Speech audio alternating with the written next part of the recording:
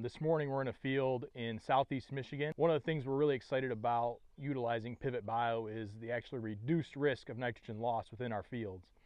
Specifically in this area, we have a problem, or we can actually have an issue with leaching as we're in sandy loam soils. So one of the things we're excited about is utilizing biological nitrogen to reduce that risk of leaching. So these are actually some structures we use to help hold back some excess water from the field. So we just got some rain here recently, so this tile is actually running.